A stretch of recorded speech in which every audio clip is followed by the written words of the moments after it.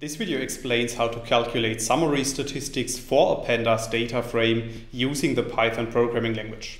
So without too much talk, let's dive into the Python code.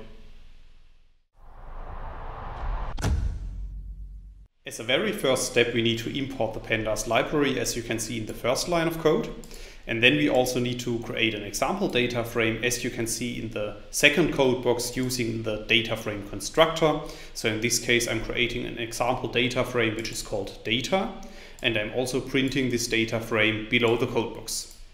So as you can see, our example data frame contains 7 rows and 3 columns, which are called x1, x2 and group. So let's assume that we want to calculate the mean value of only one column in our data frame, or more precisely of the column x1. Then we can apply the code that you can see in the third code box. So in this line of code, I'm using square brackets to subset our data frame. So in this case, I'm extracting the column x1, and then I'm specifying the mean function to calculate the average value of this column. So after running this line of code, a new output is returned, which shows the average of the first column. So in this case, 5.142. Similar to that, we can also calculate the mean value of all the numeric columns in our data frame, as you can see in the next line of code. So in order to do that, we have to apply the mean function to the entire data frame.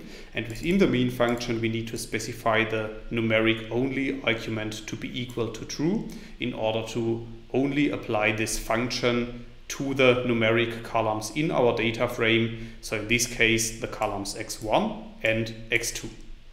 So after running this line of code, a new output is returned, and this output shows the mean values for all the numeric columns in our data frame. So in this case, the mean of the column x1 is 5.142, and the mean value of the column x2 is 4.0. It's also possible to calculate multiple summary statistics, as I will show you in the next line of code.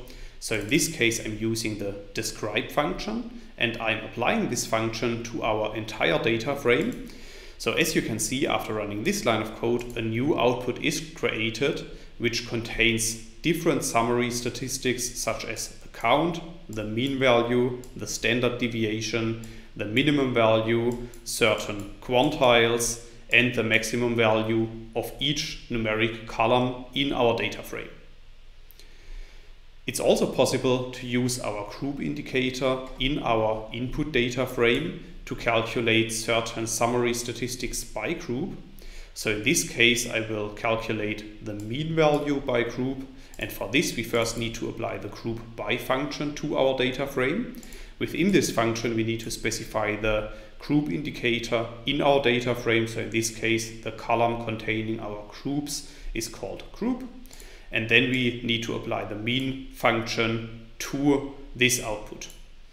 So as you can see, after running this line of code, another output is returned, which shows the mean values for each of the numeric columns in our data set by group. So for instance, the mean value of the column x1 for the group A is 5.75. That's all I wanted to explain in this video. In case you want to learn more on this topic, you may check out my homepage, statisticsglobe.com, because on my homepage I have recently published a tutorial in which I'm explaining the content of this video in some more detail. I will put a link to this tutorial into the description of the video, so you can find it there. If you have liked this video, or if you have any questions, let me know in the comments section below. I'll try to respond to all comments as soon as I can.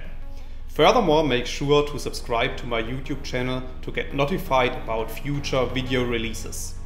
I have already published about 500 videos on this channel, and I'm releasing new videos on a daily basis. Thanks a lot for watching. See you in the next video.